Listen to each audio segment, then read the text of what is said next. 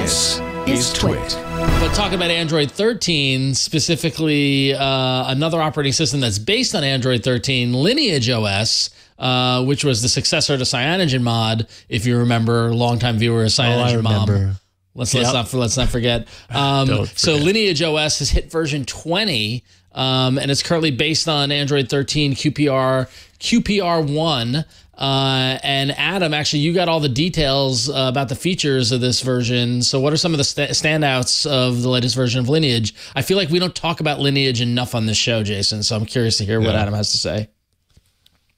So there's a lot of first of all, it's obviously been updated to Android 13, so you get pretty much all the Android 13 based improvements. But you also get updates to the LineageOS applications, so System Updater, Jelly, which is the browser, the gallery, etc. And one of the biggest updates actually to come out of this release is the new camera application, which is called Aperture. And it replaces the default camera app that was present in LineageOS, which was originally basically just the AOSP camera, and it was very limiting. It didn't have a lot of features. Often on some devices, as far as I remember, it didn't have proper auxiliary camera support, etc. And it would just be kind of difficult to work with. And a lot of users then at the end would just install Google Camera because like the stock camera app wasn't very good. And the LineageOS developers have essentially come out with Aperture, which has a ton of features, including support for auxiliary cameras. The maintainers have to add that support. There's video frame rate controls, there's full control of both EIS and OIS, and there's a leveler as well for checking the device orientation. So you can turn your phone and it'll show you like if you're level or whatever. So that is a major improvement in LineageOS. And as I mentioned as well, you get all of the Android 13 based features and improvements to the other apps. So it's just a way in general for people who may have devices who may not be supported as much anymore, or who just want more control over their device to install Android 13 and get the additional features of LineageOS as well. And in the case of older devices, get an update they wouldn't have gotten otherwise. We have talked many times on this show over the years about the root and the ROM community. It used to be years ago a very big feature on the show because, well, I know for you were one of myself, I was one of them. I was doing it all the time, and then I started to slow down on the rooting and the ROMing, and then and slowly over time, the phones just kind of had the features that I needed. Either that or I lost steam because it really takes a lot of effort and energy to continue doing that at the pace that I was anyway. It sounds like an addiction, actually, now that I'm talking about it. Maybe it is to a certain degree. But what's your take, Adam? I'm curious, from the XDA perspective on things like Lineage. Like, obviously, this is still happening, but I don't know. My view is that things have really slowed down here. Like, are there XDA writers that prefer to have the rooted, the LineageOS running on their devices as opposed to stock? And if so, what are the reasons that keep them there? So it's hard to say kind of how I think the custom ROM community, etc., and people who make use of these custom ROMs is a different type of person now versus who would have back then. So, for example, when one of my earliest memories of the XDA forums was actually when I was like 13 or something, and I was trying to install Minecraft on a HTC Desire C, which hadn't gotten the necessary Android updates to play Minecraft. And I was like, okay, how do I play Minecraft on this thing? How do I get Android? I think it was 4.4.2 on this device. So I went and I found XDA and I installed it, and I was able to play Minecraft on my phone. I was so cool. And at that point, that was the utility of it for me, was being able to get a game on my phone that had never received an update, basically. Whereas now, kind of, you get apps that it's a better ecosystem all around for both apps and features across devices. People generally get at least some semblance of updates now on devices, and if you go out there and buy any phone, so long as it's like running Android 11 or newer, you're pretty much going to be able to run every app on the App Store, or on the Play Store rather, for a couple of years. And you're not going to really run into those kind of issues anymore, whereas previously that was the case. And then adding features to your phone, a lot of features now that were in custom ROMs that you couldn't get on devices are now just preloaded on your devices anyway. So it removes that appeal, coupled with the fact then that when you root and install a custom ROM or whatever, you are losing Google Pay because you are no longer generally passing the Play Integrity API unless you go to a lot of work to get around that. It serves as a deterrent. So I think now people that want to use the likes of LineageOS, etc., are doing it for a different reason than just wanting features, wanting games, wanting more control over the device. It's primarily, I feel like, get away from Google, because most people now that I know that use LineageOS are trying to get away from Google on their devices, and I think that is the big appeal. There is definitely a place for custom ROMs, but I think for a lot of people, it's a lot of hassle that isn't worth it to them, for better or for worse, which is a shame because there's a lot of amazingly talented developers who do incredible work and stuff like this new camera app, which is brilliant and amazing.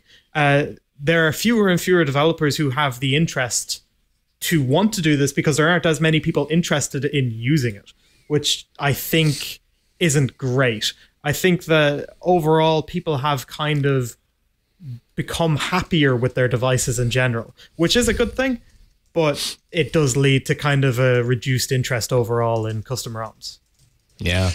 Do any phones actually come with Lineage on board, like out of the gate, right? Like there's only the EOS, the Marina one. It comes with a fork of LineageOS, which is EOS.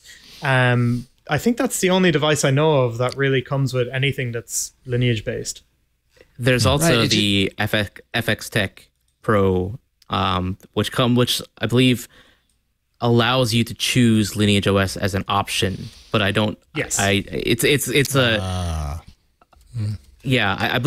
believe that you can choose to include LineageOS by default. Yeah, and I believe they also do ship, regular Android builds as another option. I think that's the only device that supports multiple options in that sense. Right. Yeah. Right.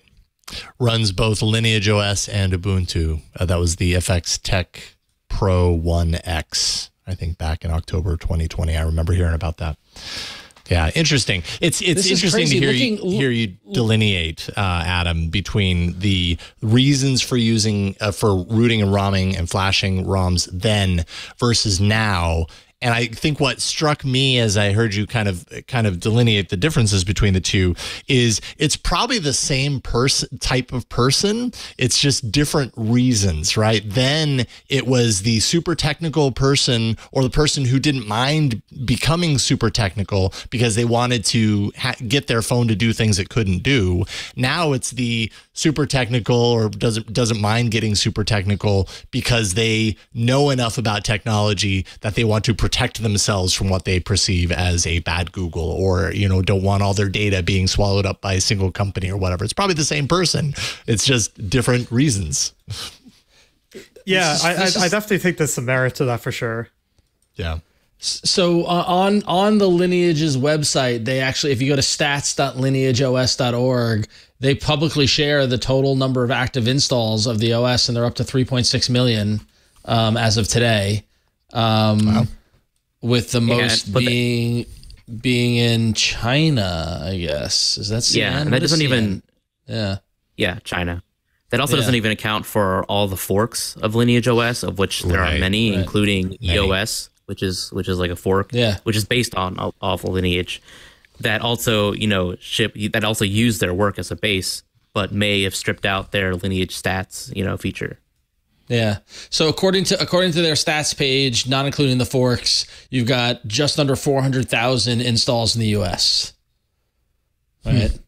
With 698,000 installs from a country called Unknown, which I've never heard of. But I've never been there. No, you've never been there. Yeah, But but it's interesting to see that like 1.1 million in China, 400,000 in the US, is VN Vietnam, right? 260,000 there. 104,000 in India, right? Like that's, but that's 3.6 is a good number, but it's when you think about it, the number of Android devices out in the world, that is a drop in the bucket. That is not a lot. Oh, for sure. That India number is probably way higher if you're looking at total number of custom ROM users, considering how prevalent the percentage of users from India is on XDA forums. There's just so many, from India in particular, who are, going on the forums to flash a custom ROM onto the device, and it may or may not be LineageOS because there's so many different options available. And a lot of them use the work that the LineageOS maintainer have done to support AOSP on their devices, even though they might not be using LineageOS itself. Hey, what's going on, everybody? I am Ant Pruitt, and I am the host of Hands-On Photography here on TWiT TV. I know you got yourself a fancy smartphone, you got yourself a fancy camera, but your pictures are still lacking. Can't quite figure out what the heck shutter speed means? Watch my show. I got you covered. Want to know more about just the ISO and exposure triangle in general? Yeah, I got you covered. Or if you got all of that down, you want to get into lighting, making things look better by changing the lights around you. I got you covered on that too. So check us out each and every Thursday here on the network. Go to twit.tv/hop and subscribe today.